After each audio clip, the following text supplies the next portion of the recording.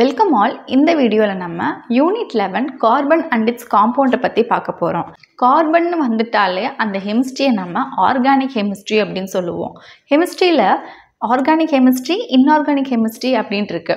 இந்த carbon compounds வரது எல்லாமே நம்ம ஆர்கானிக் கெமிஸ்ட்ரி அப்படினு நம்ம சொல்லுவோம். சரி, இப்போ நம்ம இந்த சாப்டரோட இன்ட்ரோடக்ஷன் பார்ட் வந்து பார்க்கலாம். கார்பன் அப்படிங்கிறது நம்மளோட ஹியூமன் லைஃப்ல ஒரு இன்செப்பரபிள் எலிமெண்டா வந்து இருக்குது. அதாவது நம்ம டே டு டே லைஃப்பில் எதெல்லாம் யூஸ் பண்ணுறோமோ அது எல்லாத்துலேயுமே வந்து இந்த கார்பன் அண்ட் கார்பன் காம்பவுண்ட்ஸ் அப்படிங்கிறது ப்ரெசென்ட் ஆகிருக்கு. இப்போது நீங்கள் சுவாசிக்கிறீங்க இல்லையா, ஆக்சிஜன் உள்ளே இழுத்துக்கிறீங்க அண்ட் வெளியே நம்ம ரிலீஸ் பண்ணுறது கார்பன் டை ஆக்சைடு. அப்போ அந்த கார்பன் அப்படிங்கிறதுல ப்ரெசென்ட் ஆகிருக்கு இல்லையா, அப்போ நம்ம ப்ரீத் பண்ணுறதுலே வந்து அந்த கேஸான கார்பன் அப்படிங்கிறது இருக்குது. நம்மளோட டே டு டே லைஃப்பில் நிறைய நம்பர் ஆஃப் கார்பன் காம்பவுண்ட்ஸ் அப்படிங்கிறது நம்ம யூஸ் பண்ணிக்கிட்டே இருக்கோம். நம்ம சாப்பிட்ற சாப்பாட்டில் வந்து கார்பன் இருக்குது. குளுக்கோஸ்லாம் பார்த்திங்க அப்படின்னா அந்த சி அப்படிங்கிற அந்த கார்பன் அப்படிங்கிறது வரும் மாலிகுலர் ஃபார்முலாவில். மெடிசன் நம்ம சாப்பிட்றதுல இருக்குது. கிளாத்ஸ் நம்ம வியர் பண்ணுறதுல கார்பன் அப்படிங்கிற அந்த காம்பவுண்ட் இருக்குது. அண்ட் டொமஸ்டிக் அண்ட் ஆட்டோமொபைல் ஃபியூவலில் வந்து ப்ரெசென்ட் ஆகியிருக்கு. பெயிண்டில் இருக்குது. காஸ்மெட்டிக்ஸ், ஆட்டோமொபைல் பார்ட்ஸ் எக்ஸெட்ரா எல்லா இதுலேயுமே வந்து கார்பனும் கார்பன் காம்பவுண்ட்ஸும் வந்து கண்டிப்பாக ப்ரெசென்ட் ஆகி இருக்கும். இந்த கார்பன் காம்பவுண்ட்ஸ் அப்படிங்கிறது நேச்சர்லேயும் சரி, மேன்மேடு நம்ம உருவாக்குனதும் சரி, ரொம்ப அதிகமான நம்பரில் தான் வந்து இருக்குது தேன் any other element in the periodic table. There are more than 5 million compounds of carbon. Carbon compounds அப்படிங்கிறது 5 மில்லியனுக்கும் அதிகமாகவே வந்து ப்ரெசென்ட் ஆகி இருக்குது. இந்த கார்பன் உடைய யூனிக் நேச்சர் என்ன அப்படின்னு பார்த்தோம் அப்படின்னா, ஃபர்ஸ்ட் ஒன் கேட்டினேஷன், அது பாண்ட் ஃபார்மேஷனை வந்து பண்ணுது. Second one டெட்ராவேலன்சி. வேலன்சி அப்படின்னா என்ன, அதாவது வேலன்ஸ் செல்லில் இருக்கக்கூடிய எலக்ட்ரான்ஸ் எவ்வளோ அப்படின்னு பார்க்குறது தான் வந்து வேலன்சி. டெட்ரா மீன்ஸ் 4, அப்போ மொத்தம் லாஸ்ட்டு செல்லான வேலன்ஸ் செல்லில் மொத்தம் 4 வந்து ப்ரெசென்ட் ஆகி இருக்கும். அண்ட் மல்டிபிள் பாண்டிங், நிறைய பாண்டிங் வந்து இந்த கார்பன் வந்து ஃபார்ம் பண்ணுது. பாண்ட் அப்படிங்கிறப்போ என்ன மாதிரியான பாண்ட் வந்து ப்ரெசென்ட் ஆகியிருக்கு நமக்கு தெரியும். அயானிக் பாண்ட் இருக்குது, கோவலன்ட் பாண்ட் இருக்குது, குவார்டினேட் கோவலன்ட் பாண்ட் அப்படின்னு நம்ம அதெல்லாம் பார்த்துருக்கோம். இங்கே இந்த கார்பன் காம்பவுண்டில் என்ன மாதிரியான பாண்ட் வந்து இருக்குது அப்படின்னா கோவலன்ட் பாண்டு. இந்த கோவலன்ட் பாண்டை வச்சு கார்பனோடையே வந்து கம்பைன் பண்ணிக்கும். ஆர் அதர்வைஸ் கார்பன் வந்து வேறு ஏதாச்சும் ஒரு எலமெண்ட்டோட கம்பைன் பண்ணும். Like hydrogen, oxygen, nitrogen, sulphur, இந்த மாதிரியான எலமெண்ட்டோட கம்பைன் பண்ணி நிறையா லார்ஜ் நம்பர் ஆஃப் காம்பவுண்ட்ஸை வந்து ஃபார்ம் பண்ணுது. ஸோ இந்த கார்பன் காம்பவுண்ட்ஸில் நம்ம வந்து ஆர்கானிக் காம்பவுண்ட் அப்படின்னு சொல்கிறோம். நெக்ஸ்ட்டு இந்த ஆர்கானிக் காம்பவுண்ட்ஸோடைய ஜென்ரல் கேரக்டரிஸ்டிக்ஸ் என்னென்ன அப்படின்னு சொல்லி பார்க்கலாம். இந்த வேர்ல்டில் இருக்கக்கூடிய எல்லா ஆப்ஜெக்ட்டுக்குமே ஒரு யூனிக்கான கேரக்டர் அப்படிங்கிறது இருக்கும். அதே மாதிரி இந்த ஆர்கானிக் காம்பவுண்ட்ஸுக்குமே வந்து ஒரு யூனிக்கான கேரக்டரிஸ்டிக்ஸ் வந்து இருக்குது. ஸோ என்னென்ன அப்படின்னு பார்க்கலாம். ஃபர்ஸ்ட் ஒன், இந்த ஆர்கானிக் காம்பவுண்ட் அப்படின்றது which having a high molecular wait.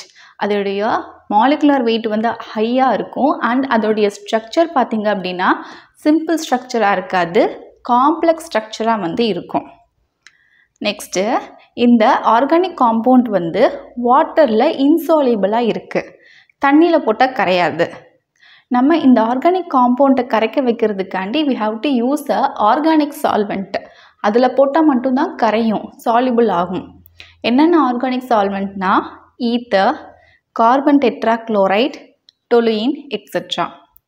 Next, third point, this organic compound is highly inflammable in nature. For example, petrol. நம்ம பற்றி லைட்டாக ஒரு ஸ்பார்க் பட்டாலே போதும், தீக்குச்சி லைட்டாக பற்றி ஒரு தீப் நெருப்பட்டாலே போதும், டக்குன்னு வந்து ஈஸியாக எரியக்கூடியது. So this organic compound is highly inflammable and it is volatile in nature. நேச்சரில் வாலட்டைலாக இருக்கும் அப்படின்னா அது ஆவியாகிடும், அதுதான் வந்து வாலட்டைல்ங்கிறது. And it is having a lower melting point and boiling point. Boiling பாயிண்ட்டும் சரி, மெல்ட்டிங் பாயிண்ட்டும் சரி கம்மியாக இருக்குது, லோவராக இருக்குது compared to the inorganic compound. அடுத்து இந்த ஆர்கானிக் காம்பவுண்டுங்கிறது லெஸ் ரியாக்டிவாக இருக்குது. மற்ற எலிமெண்ட்டோட வந்து லெஸ் ரியாக்டிவாக இருக்குது compared to the inorganic compound. அது லெஸ் ரியாக்டிவாக இருக்கிறதுனால எந்தெந்த ஆர்கானிக் காம்பவுண்ட்லாம் ரியாக்ஷனில் வந்து இன்வால்வ் ஆகுதோ அதர் எலமெண்ட்டோடையோ இல்லை அதர் காம்பவுண்டோடையோ ரியாக்ஷனில் இன்வால்வ் ஆகும்போது அந்த ரியாக்ஷன் வந்து ஸ்லோவரான ரேட்டில் வந்து நடக்குது. ஏன்னா this is having a less reactive. Next இந்த ஆர்கானிக் காம்பவுண்ட் அப்படிங்கிறது நேச்சர்லேயும் இருக்குது அண்ட் இதை வந்து நம்ம லேப்லேயும் வந்து ப்ரிப்பேர் பண்ணிக்க முடியும். இந்த ஆர்கானிக் காம்பவுண்டில் பார்த்திங்க அப்படின்னா என்ன மாதிரியான பாண்ட் வந்து இருக்குன்னா மோஸ்ட்லி ஆர்கானிக் காம்பவுண்ட் அப்படின்னாலே வந்து அதில் கோவலன் பாண்ட் தான் வந்து ப்ரெசென்ட் ஆகி இருக்குது. அடுத்து next last point, it exhibit the phenomena of isomerism. Isomerism அப்படிங்கிறது என்னென்னா இப்போ இங்கே ஒரு ஆர்கானிக் காம்பவுண்ட் இருக்குது அண்ட் இது வந்து வேறு ஒரு ஆர்கானிக் காம்பவுண்ட். பட் ஆனால் ரெண்டுத்துக்குமே வந்து மாலிகுலர் ஃபார்முலா பார்க்கும்போது C3H8 இருக்கலாம், இதுக்குமே வந்து C3H8 இருக்கலாம். ஸோ இந்த மாதிரி இந்த ரெண்டு ஆர்கானிக் காம்பவுண்டோடைய மாலிகுலர் ஃபார்முலா அப்படிங்கிறது சேம் தான். ரெண்டுத்துலேயுமே கார்பன் நம்பருங்கிறது சேமாக இருக்குது, ஹைட்ரஜனுடைய நம்பருங்கிறது சேமாக இருக்குது.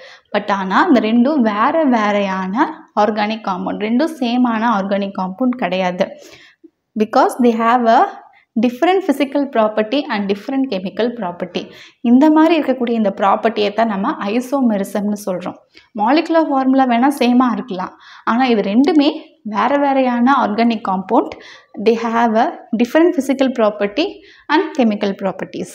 நெக்ஸ்ட்டு இந்த ஆர்கானிக் காம்பவுண்ட் அப்படிங்கிறது நமக்கு தெரிஞ்சு மில்லியன்ஸ் கணக்கில் வந்து இருக்குது. இருந்தாலும் எவ்ரி இயர் புதுசாக ஆர்கானிக் காம்பவுண்ட் அப்படிங்கிறது டிஸ்கவர் பண்ணிக்கிட்டே தான் இருக்காங்க. ஒன்று நேச்சரில் இருந்தும் இல்லைனா வந்து லேபில் சிந்தசைஸ் பண்ணதாக இருக்கலாம். இந்த மாதிரி புதுசாக அவங்க வந்து கண்டுபிடிச்சிட்டே தான் இருக்காங்க. ஸோ இந்த ஆர்கானிக் காம்பவுண்ட் பற்றியான அதாவது இந்த ஆர்கானிக் கெமிஸ்ட்ரி பற்றியான ஒரு மிஸ்ட்ரி அப்படிங்கிறது வந்து இருந்துக்கிட்டே தான் இருக்குது. புதுசாக ஆர்கானிக் காம்பவுண்ட் எல்லாமே வந்து டிஸ்கவர் பண்ணுறாங்க இல்லையா? அப்போது ஒவ்வொரு ஆர்கானிக் காம்பவுண்டுக்குமே வந்து எப்படி நேம் கொடுக்குறாங்க, எப்படி அதை வந்து கிளாஸிஃபை பண்ணுறாங்க அப்படின்னா ஒவ்வொரு காம்பவுண்டுக்குமே வந்து யூனிக்கான மாலிகுலர் ஸ்ட்ரக்சர் அப்படிங்கிறது இருக்கும். இதுக்கு ஒரு மாதிரியான மாலிகுலர் ஸ்ட்ரக்சர் இருக்கும், இதுக்கு ஒரு மாதிரியான மாலிகுலர் ஸ்ட்ரக்சர் இருக்கும். அண்ட் அதை வந்து எப்படி கிளாஸிஃபை பண்ணுறாங்கன்னா சிஸ்டமேட்டிக் மெத்தட் ஆஃப் கிளாஸிஃபிகேஷன் பிரகாரம் வந்து அதை கிளாஸிஃபை பண்ணுறாங்க. அண்ட் நேம் வந்து எப்படி கொடுக்குறாங்கன்னா அதோடைய ஸ்ட்ரக்சரல் அரேஞ்ச்மெண்ட் வந்து எப்படி இருக்குது அப்படிங்கிற அந்த ஸ்ட்ரக்சரை பார்த்து தான் அதுக்கு நேம் வந்து கொடுக்குறாங்க. முன்னாடியெல்லாம் chemist one who deal with the chemical reaction R அந்த கெமிக்கல்ஸ் கூட இன்வால்வ் ஆகிறது அவங்க எல்லாமே வந்து எந்தெந்த ஆர்கானிக் காம்பவுண்டுக்கெல்லாம் சிமிலரான ஸ்ட்ரக்சரல் ஃபீச்சர்ஸை வந்து இருக்குதோ அதுக்கு எல்லாத்துக்குமே வந்து ஐடென்டிக்கலாக அதாவது ஒரே மாதிரியான கெமிக்கல் ப்ராப்பர்ட்டி தான் இருக்கும் அப்படின்னு சொல்கிறாங்க. ஸோ இதை வச்சு தான் இந்த மாதிரியான ஆர்கானிக் காம்பவுண்டை வந்து கிளாஸிஃபை பண்ண ஆரம்பிச்சிருக்காங்க based on the common structural arrangement which was found among them. So எந்தெந்த காம்பவுண்டுக்கெலாம் சிமிலர் ஸ்ட்ரக்சர் இருக்கோ அந்த சிமிலர் ஸ்ட்ரக்சரை வச்சு அவங்க கிளாஸிஃபை பண்ணுறாங்க. ஏன்னா அதுக்கு வந்து ஐடென்டிக்கலான கெமிக்கல் ப்ராப்பர்ட்டி இருக்கும் அப்படிங்கிறதுனால.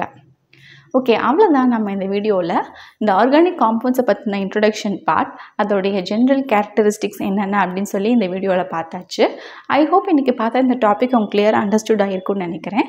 If you have any doubt regarding this please to comment let me no in the comment section. நீங்கள் இந்த வீடியோ பார்த்துட்டு ஏதாச்சும் கொஷின் கேட்கணும்னு நினச்சிங்க அப்படின்னா ப்ளீஸ் டூ ஆஸ்க். நான் இதுக்கு தனியாக Q&A சீரீஸ்ன்னு அப்படின்னு ஸ்டார்ட் பண்ணியிருக்கேன். ஸோ நீங்கள் கேட்கக்கூடிய கேள்விக்கு ஆன்சர் வந்து ப்ரீஃபாக எக்ஸ்பிளைன் பண்ணணும் அப்படின்னா அது ஒரு தனி வீடியோவை போஸ்ட் பண்ணி நான் Q&A சீரீஸில் வந்து போஸ்ட் பண்ணி விடுவேன். அதை வந்து அந்த லிங்க்கை நீங்கள் கேட்ட கேள்விக்கு நான் கீழே அந்த லிங்க்கை நான் சென்ட் பண்ணிடுவேன். ஸோ இதை வந்து இப்போ நான் நியூவாக ஸ்டார்ட் பண்ணியிருக்கேன். ஓகே, நெக்ஸ்ட் வீடியோவில் classification of organic compound based on the pattern of carbon chain பற்றி பார்க்கலாம். இந்த யூனிட்டில் நான் போஸ்ட் பண்ணக்கூடிய அதர் வீடியோஸை பார்க்கணும்னு நினச்சிங்கன்னா கீழே டிஸ்கிரிப்ஷனில் அதோட லிங்க் எல்லாம் வந்து கொடுத்துருக்கேன். இந்த இயர் நான் கிளாஸ் 10 வந்து போஸ்ட் பண்ணிக்கிட்டு வரேன். அண்ட் இதுக்கு முன்னாடி ப்ரீவியஸாக கிளாஸ் 6 to கிளாஸ் 10 வீடியோஸ் வந்து போட்டிருக்கேன். அதுவுமே வந்து என்னோட சேனல் பிளேலிஸ்ட்டில் நீங்கள் போய் பார்த்துக்கலாம். Okay, see you soon again in next video. Thank you for watching.